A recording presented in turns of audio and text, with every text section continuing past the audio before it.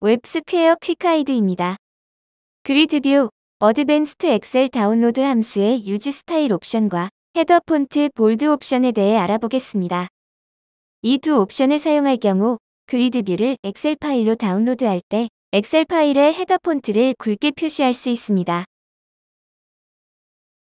어드밴스트 엑셀 다운로드 함수를 사용하되 유즈 스타일 옵션과 헤더 폰트 볼드 옵션을 별도로 설정하십시오. 사용 예입니다.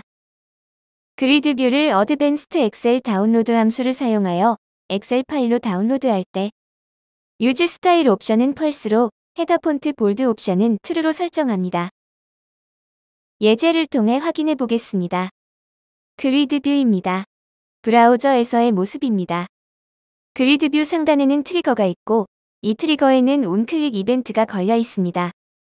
트리거를 클릭하면 어드밴스트 엑셀 다운로드 함수가 실행되어 그리드뷰가 엑셀 파일로 다운로드됩니다. 브라우저에서 트리거를 클릭합니다. 다운로드된 엑셀 파일에서는 헤더 폰트가 볼드가 아닙니다. 트리거의 온클릭 이벤트가 발생할 때 실행되는 함수를 수정합니다. 유즈 스타일 옵션을 펄스로 헤더 폰트 볼드 옵션을 true로 지정하는 코드를 추가합니다. 저장합니다. 화면을 다시 로딩합니다. 트리거를 클릭해서 그리드뷰를 엑셀 파일로 다운로드합니다.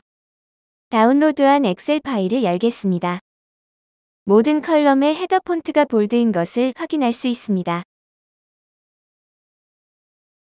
웹스퀘어 퀵가이드를 시청해주셔서 감사합니다.